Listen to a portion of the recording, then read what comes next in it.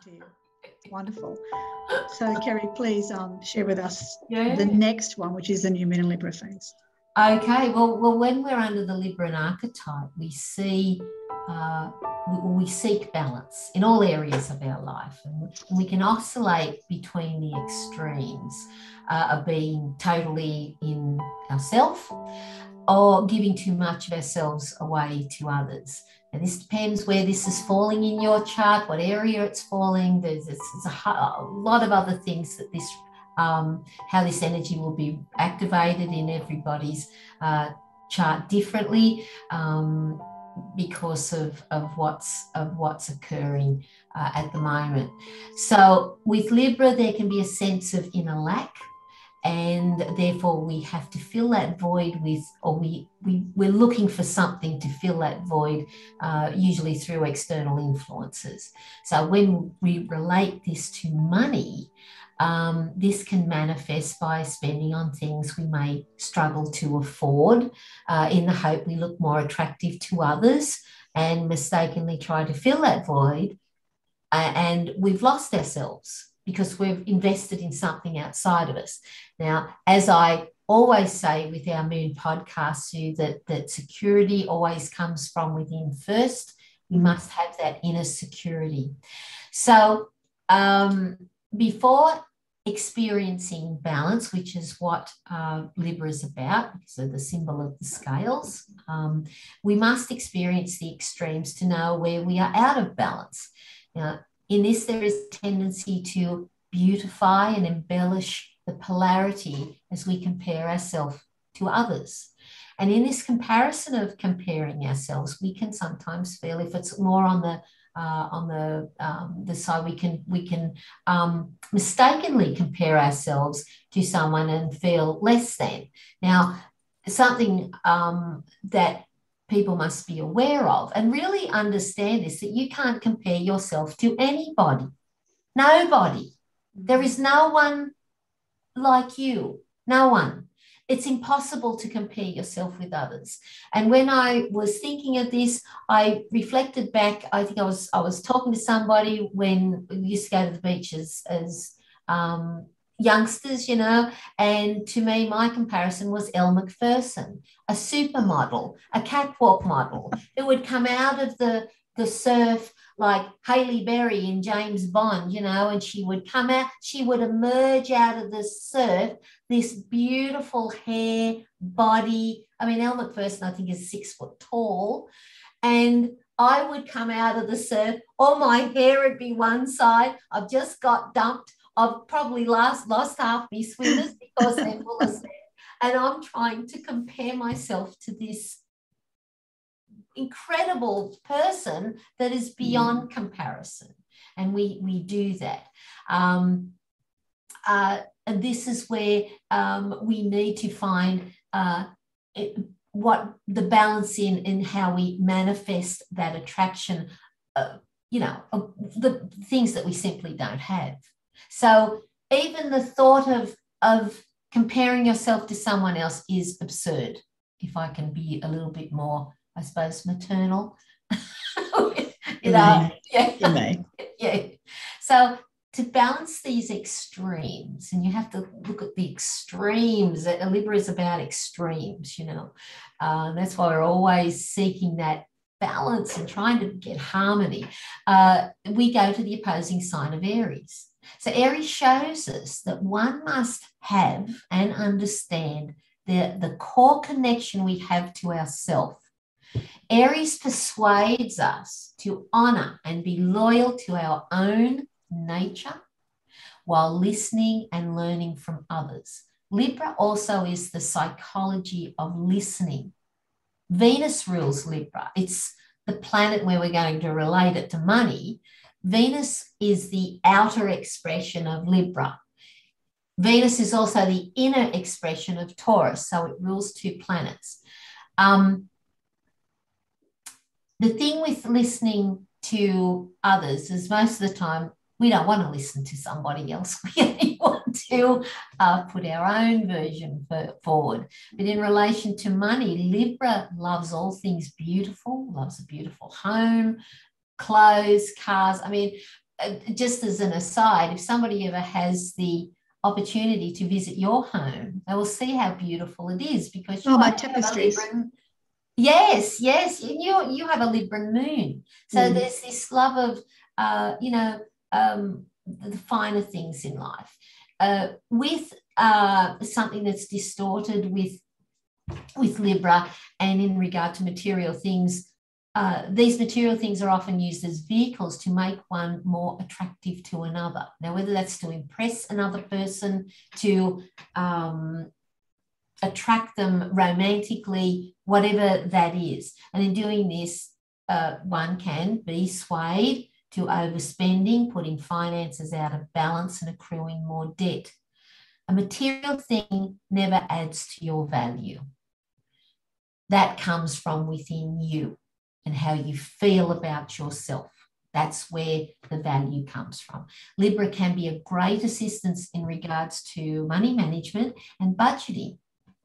And in order to find balance in our finances, we must become aware of where we are out of balance. And we know when we're out of balance. It's you just know where you are. And we have to make the necessary adjustments to put ourselves back on an even keel. So we can begin to listen to the messages of others' feedback, and just consider what they're saying. And you might think, well, geez, I might have to look at that. Or they could be right. Excuse me for a minute. Sorry. They could be right. And that part of ourselves, that wise and knowledgeable, higher self, whatever you want to call that wise person that we have within us, we listen to that as well. And another thing is advertisers. They're spellcasters. They're trying to tempt you, seduce you, guilt you into buying their product with that false promise, really, that it's going to make your life better by using their product or service. And one of my favorites is that if I use certain moisturizer, I'm going to look like I'm 12. That's one, and I think, well, that's... Oh, you do look like 12. You do. You're so youthful and beautiful. So all this does really, in that emotional moment, we can fall into that trap. And goodness knows I've fallen into it many times, but it really only puts you into more debt. And the other thing that is more damaging, in my opinion, and I use that word purposely, is that it threatens your inner security. Money especially.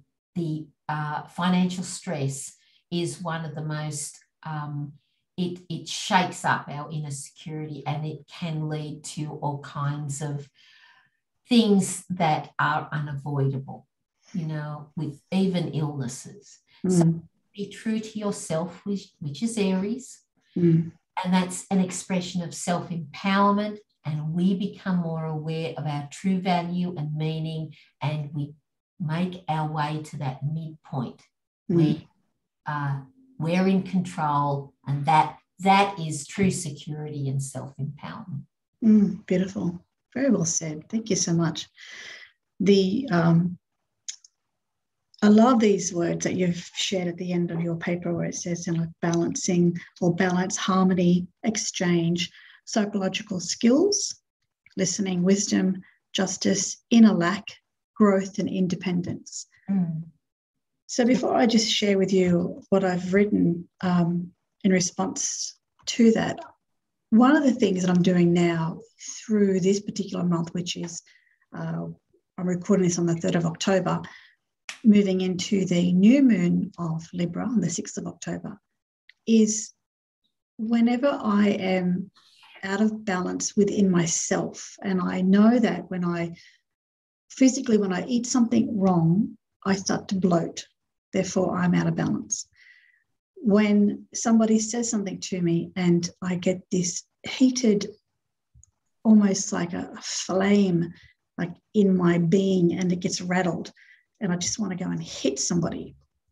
Sounds very Aryan. I'm out of balance, Yeah. And so what I'm trying to do is to find center. It's to come back to center, neither really angry or happy, but just just finding some balanced state, because it's only when I'm truly balanced within myself that I can actually come and give to people.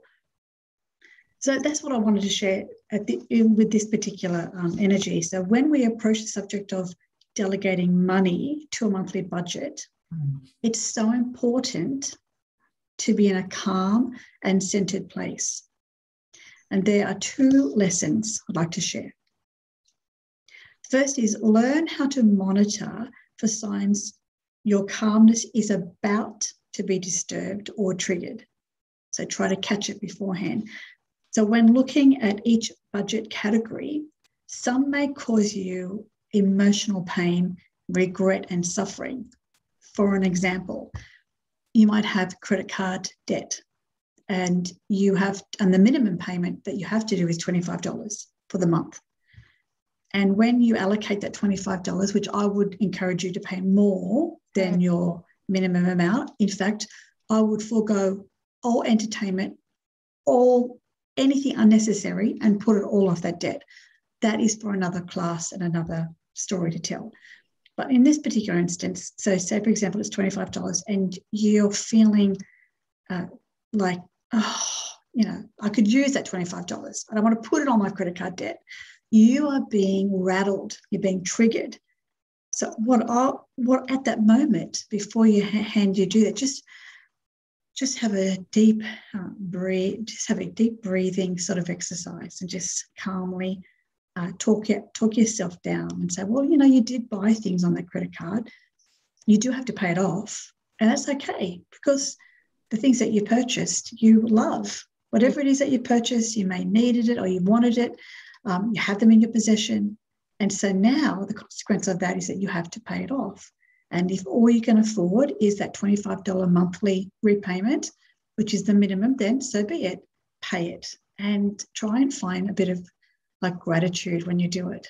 Yes. Don't let it rise in you, this resentment of paying it off. Just turn it, because you have control of it. You have control over everything. If you're triggered by this emotion of resentment because you did it, then go, hang on, observe it, then go, but I bought so many wonderful things on that credit card. And then just turn that emotion around and be grateful and loving and kind to yourself with it. I remember hearing something, I can't remember where it was, but be grateful for your debt, because once that debt is gone, you have that money, you could have that same debt in savings. So it's presenting itself to you that you have all this money because you're meeting your debt. And I remember when, just a quick story, I don't know if they're still doing it, but banks, they aren't interested in you. They don't care about you. They want your money. And that minimum payment, that was worked out by, years and years ago in bank card in the early 80s. Could be even earlier than that. But there was a fellow in the United States on Wall Street, and they said, look, we're going to give people this card. They can have access to our money, the bank's money, and then they have to pay it. They get a month to pay it. And he said, no, let's just charge them 2.5% of their purchases and have that as a minimum payment, because that way we have an ongoing debt and we can keep charging interest. And this is how they make their money. So, and that whatever you're buying, how long is that? I've always found that the fantasy of buying something far outweighs the actual buying of it. That's what I've found in my experience. But having that independence, which is a very strong word in Libra, of making your own decisions and having that discipline to do that as well. It pays off in the end. It pays huge dividends in a very short period of time. And that may be as mum had me in 3 months or 6 months or 12 months or whatever. Yep. That's cool. Excellent. So if I could just step back a bit before that too, Kerry. So when we're looking at our budget categories and the emotions come through, you need to identify these triggers and these emotions so that then you can address them. So I hope that's clarified that, that first lesson. So the second lesson is how to bring yourself back to a calm and balanced state. So once you've gone over the threshold and you're in this moment of great. So remember, money has a lot of energy around it and stuff's going to come up. The lack of money, too much money, because when you have too much money, the fear of losing it is huge. When you don't have money, the fear of not being able to buy things is huge. So like no matter what, you're going to have shit come up. So the meditation at the beginning of the class is yours to use anytime. And that meditation is about abundance. Not only abundance from within, but abundance from without. But I think that before we can get to the point of abundance without, we must cultivate that abundance within us, that pure sense of great love and joy and peace within us, that what we have at the moment, what we have in our hands is fantastic, and we are contented with what we have. So contentment, I believe, is such a beautiful energy to be in when you're thinking about money. So when you're working with your budgets in the new moon in Libra, use a meditation you can use the meditation for every star sign, for every month. I would recommend doing the meditation of abundance before every single time you sit down to think about money. But more so in Libra, because you're wanting to try to come back to balance, and this certainly does. It settles your heart. Then you can start dreaming and manifesting what it is that you want from the world.